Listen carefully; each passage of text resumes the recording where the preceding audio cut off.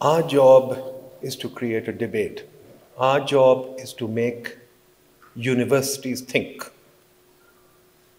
Right now, you people are marginalized from the policy table. Right now, universities are just teaching institutions. They do not contribute at all to the policy debate in the country. Sadly, PIDE has done a book on this, and you'll see references to it when I go through what I have. I'll try and be as brief as I can. Right now, we do not do any network policy development. In fact, universities are not even doing any research. And that's a sad comment on our society, and we should be very careful. So, our attempt to the PSD is, like the American Economic Association, like the Royal Economic Society, like many other societies, to make it an association that is effective, not politically. We don't want to make it like a bar association. We don't want to make it like the engineering council.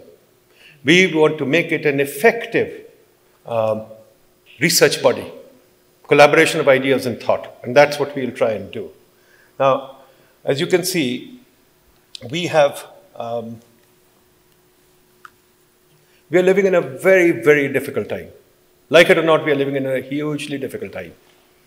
The economic crisis is upon us, and it's a bad crisis. There's so many analysts sitting here, Shut Hussain is sitting here, Harun Sharif, Soon Shahid Kardar, Salman Shah, many people are joining us, our own faculties of BUITEMS, faculties of University of Balochistan, faculty of Las Bela.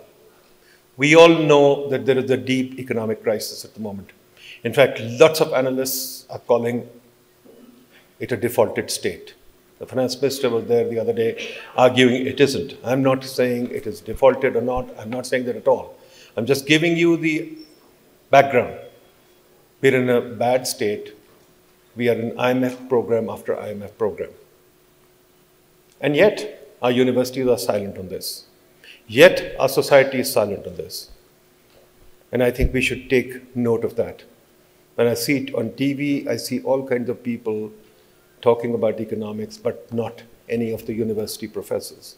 So this is something that we all need to think about. So here we are on the 36th AGM in the middle of a crisis, but at the same time, we are a hyper-politicized society. Everything is politics. Nobody cares about the default. Nobody cares about where the economy is tail spinning. In fact, we've packed together an economy with all kinds of controls, and we think we've solved the problem. Does anybody care about the economy or the 150 million youth? So that's what we're going to talk about in this conference. And the whole idea is, how do we bring you people into the game? Okay, so what we've done is we are trying to create, in Pakistan we create policy by external drivers. It's the donors or various people who drive the research agenda. But we are always looking for aid. We are not. Even today, as I was coming in, I noticed $200 million further loan from the World Bank to tackle Lahore pollution. So that's our policy. And we are always in the IMF program, right?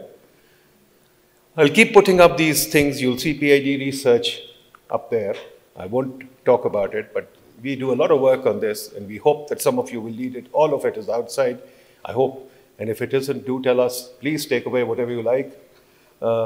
We are a public sector think tank. We don't necessarily try and make money off our publications, although it would be good if you give us some money. So here it is. Our history with the IMF. 23 IMF programs. 75 divided by 23 is 5 years. Each program lasts a year or more. We have been in an IMF program from day one, and we have never got out of it. Those who say we got out of it are mistaken, because the IMF comes and goes every 2, 3, 4 years. And if you can notice these figures there, the blue line and the green line, almost every program we have not completed. When you see the green line is above the blue line, blue line is above the green line, it shows the program is not completed. So much is left. A crude indicator, but effective. So we've always been short in our performance. That is the testimony to our economic policy. So anybody who comes on TV and says, oh, this government did this government did this government did that, just show them this chart. For 75 years, there has been no success in this country. And that's a huge statement to make, but I'm making it, and I want you to look at it. IMF program comes and goes. Nobody talks about it. Academia is silent. This year, PIDE put out a commentary on the IMF program. We even had a debate on it on Zoom. Unfortunately, university attendance, I'll tell you, was low. That's why I said PIDE-PSDE is not succeeding. We are not coming together. We are not collaborating. We are not talking. All of us have been to Western universities. We've seen the debates that take place every day there. Every day. I keep telling people that my supervisor, Nobel Prize winner, Gary Becker, sat in a seminar every day till his dying day, Tuesday, till his dying day, he sat and listened. He didn't talk, he sat and listened. This is a culture change that we have to hear. In our conferences, people come to talk, not to listen. So that's a huge thing. Then the second thing is, universities don't talk about the growth agenda of Pakistan. PIDE has developed a growth agenda. Again, hopefully you'll get it outside. The growth agenda is very important to the country, and I think the universities should own both these things, both the IMF program and the growth agenda. IMF program comes and goes, and universities are silent. No students are doing their theses on this, and I really worry about that. Why are we not a part of the debate? Okay, so here is some facts about Pakistan, very simple facts. This is a signature chart, PIDE shows it every time. Our growth rate is volatile. That chart shows you growth rate over the last, I think, 50 years or something. Our growth rate is very volatile. Long-term growth is falling, declining. This should be a big wake-up call to everybody in the country, but nobody wants to talk about it. Secondly, if you go down, you'll see we have the lowest investment rate in Asia. It's always been low. Not that it happened yesterday or tomorrow. Not that it happened in this government, that government. It's been traditionally low. So this TV discussion that this government did better than that government should stop. It's a collective failure of every government, not one government or the other. This chart is enough. And I hope Kamran Khan or somebody would take it up and show it. Because we have not invested in this country for the last 75 years. So let's wake up, everybody, and students wake up and tell us what's happening. This chart is also very important. Our productivity is declining. A nation that is not productive, tons of research to show you that. In fact, Paul Romer, my classmate, got the Nobel Prize for this. A nation that is not productive goes nowhere. Our productivity is declining. We've got a national productivity organization, but it doesn't do productivity. Productivity doesn't figure on the cabinet table or anything, so that's a huge thing that we should see, right? We've done studies on productivity. Umar Sadiq is here. He's done a few studies on productivity, which are fascinating, which you should look at. Detailed studies of productivity. Most interestingly, the exports sector is the lowest productivity in the country because they're subsidized. Subsidized sectors don't show productivity. We show that very clearly. Manufacturing doesn't show the productivity services do. We've shown all this very clearly. National Productive Office, Cabinet Division, everybody, nobody is interested in that. So that's a very important subject that we should focus on and discuss. These are Umar's studies. I won't go into those. Now, the stock market. Or should I say the non-existent stock market? Our stock market, when I was a kid, was 20% of GDP. Harun Sharif used to be on a commissioner in the stock market. Now it's come down to 10%. The tradable stock is 5%. So our stock market is shrinking. And students, you must do a thesis on this. Faculty, somebody should talk about why our stock market is shrinking. We've done a few papers on this. Mahbub ul Haq used to say 22 families own Pakistan. We've discovered it's only 31 families, not 22 families. So we've gone from 22 to 31 in 50 years. That's a huge statement. We've seen that the board of governors of the PSX 100 is basically Sindh Club membership. No more. It's cronyism at its height, and nobody talks about it. Hey, that doesn't figure. It's which government did this and which government did that. I mean, it doesn't matter which government did it, because the structural reform remains undone. I know my friend Miftah Ismail, who couldn't make it here today, talks about the 1%. But who is the 1%? Let's identify it. The 1% is very clear. Sitting in Sindh Club, sitting in Islamabad Club, and various. We are going to bring this lady over who's done a thesis on this called Big Capital, Big Ideas, I forget now. She's a South African woman who came here and did a thesis on Pakistani policy making, and she's going to come in, I think, March and talk to us. We do a lot of webinars, and we do a lot of webinars deliberately. We do them with all kinds of people, Pakistanis as well as foreigners, and I hope that you people will listen in, because that's what we need to do to make the Pakistan Society for Development Economics, to make us work together. So we got, look at our indicators. We've got very poor productivity, yet, and I emphasize this and I'll keep emphasizing it again and again, little research and universities are out of the debate. So we are teaching students economics, and when I interview them, I can't hire them. Why are we teaching kids economics when they don't know economics? So they learn an indifference curve model, but they know nothing about the real world. They know nothing about productivity, employment, etc., etc. And that's why we are urging you to talk to the PSD and think about how we do things. So what are we doing here? This is the how can research work? We have built universities, 260 universities, and we did a paper on this, no professors. Per university, we've calculated there are 3 or 4 professors. We looked at Harvard, Yale, etc. There are 500, 600 full professors. We're not talking about adjunct faculty and those tuition centers. Full professors, all these universities have 3,000, 4,000 full professors. Here we don't have full professors, but we build more and more universities. People are already building too. Research, we did a book on research. There is hardly any research. Sorry, forget it. There's no demand for research in the country. There's no demand. Nobody demands research, so why should we do any research? We might as well sit on our haunches and say, hey, guys, pay us a salary and we won't do any research. And that's where we are at the moment. So I'm sorry to say this, but that's a fact. Our view is we need ideas in this country, ideas for change. And we can go through back and forth. I've written a book on this. Ideas lead to change. We can keep blaming the politicians. We can keep blaming all the institutions, the establishment, this, that, etc. But we are short of ideas. It's our fault, nobody else's fault. When the Reformation happened or the Renaissance happened, there were ideas. It didn't happen without ideas. So if we are short of ideas, I'm sorry, this space is going to be filled up by whoever is there, because nature can't stand a vacuum. So here, we heard about the Charter of Economy. Everybody told me, what kind of a title is this? We heard about the Charter of Economy and we said, hey, why shouldn't the universities make the Charter of Economy? Why should we leave it to the politicians? Of course, they will eventually endorse it. Of course, but they're not the fountain of ideas. The fountain of ideas is the university. So you guys should be putting up ideas, and then the politicians, etc., can pick it up and bless it or not bless it or whatever, right? I mean, decision-making is obviously not your job, but idea development is your job, and you should be doing it. So that's why we thought, hey, let's do this at this conference. And what is our Charter of Economy? Our Charter of Economy has to focus on employment, investment, and productivity. Those are the 3 goals of the economy that we must focus on. Now, of course, people will say, talk about the current account, talk about the reserves, and full disclosure, I come from the IMF. So, of course, my training is to look at reserves, current account, etc., etc.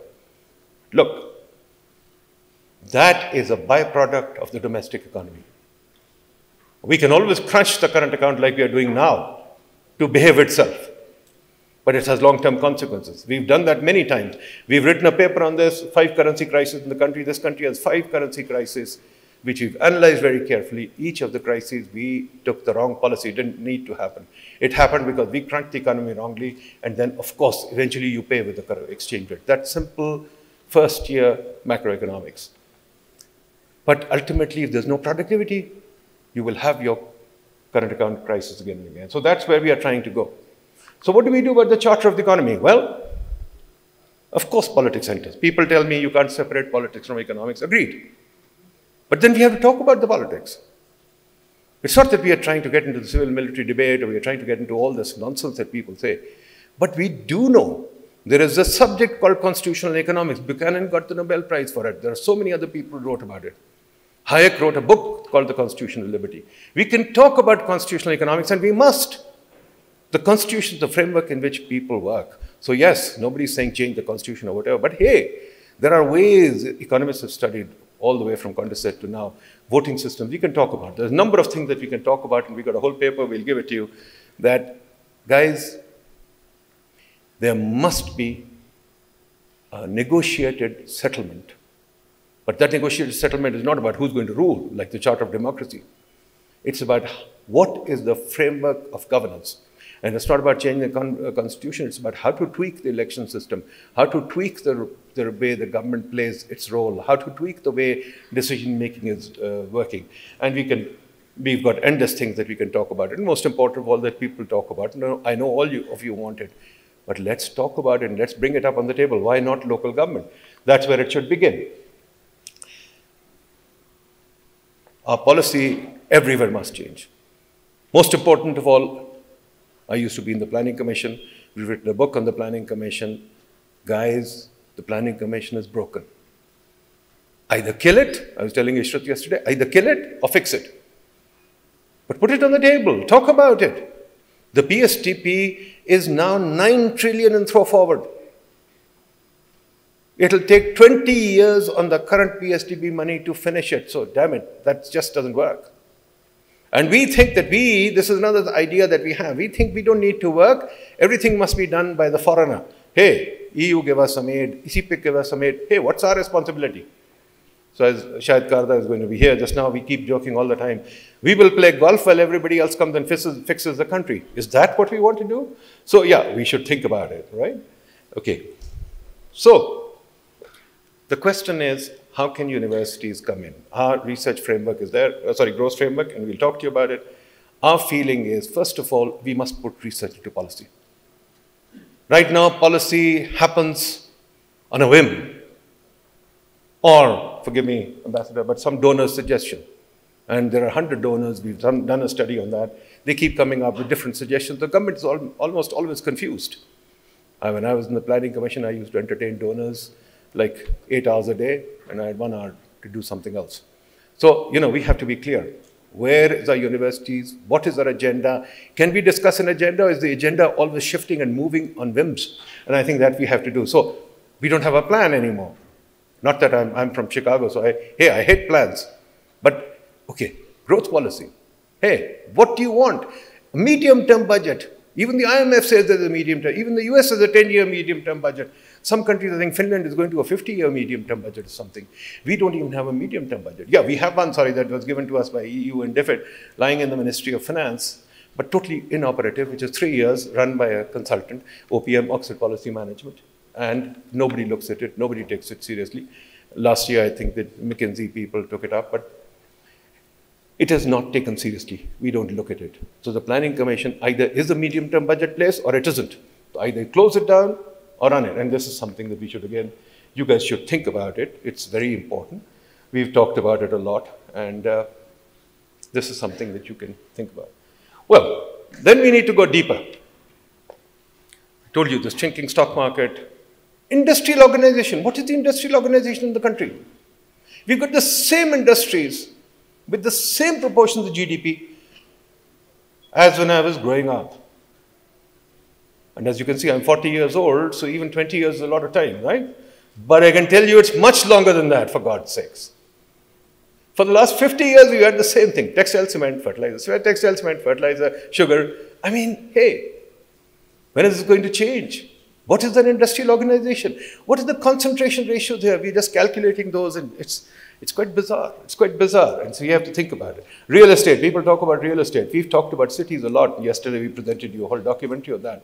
Our cities are badly configured, badly managed, because nobody wants to think about them. Real estate has become a boom in this country, but let me tell you, there is no real estate market in this country. I make this statement very advisedly. I make a very bold statement. There is no real estate market in this country. Why? Because the market is where information is available and you know what is being traded where, and we don't have that. The government deliberately doesn't set it up. With the result, then we keep talking about Kabza Mafia.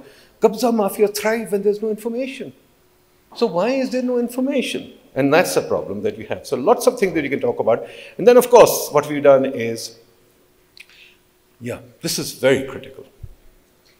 Ambassador, we've got a population under 23 is 50% of our population.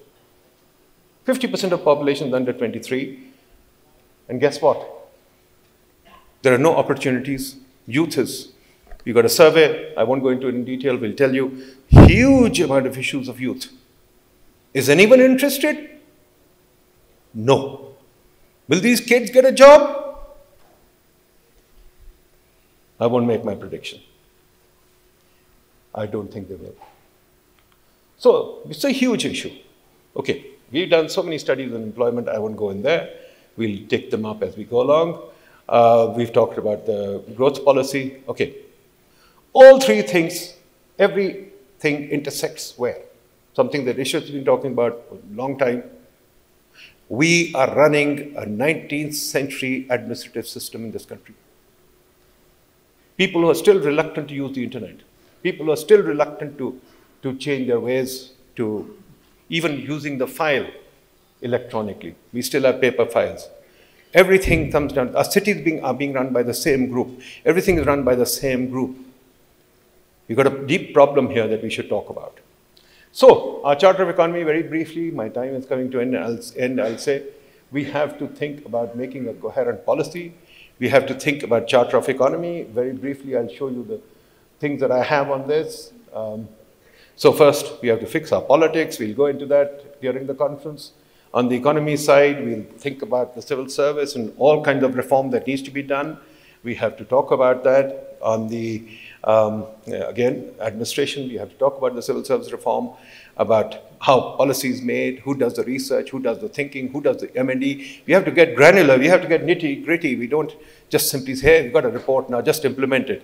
The standard refrain in Pakistan is, we've got a report, implement it. And I don't think things work that way. This is the biggest problem that we've got.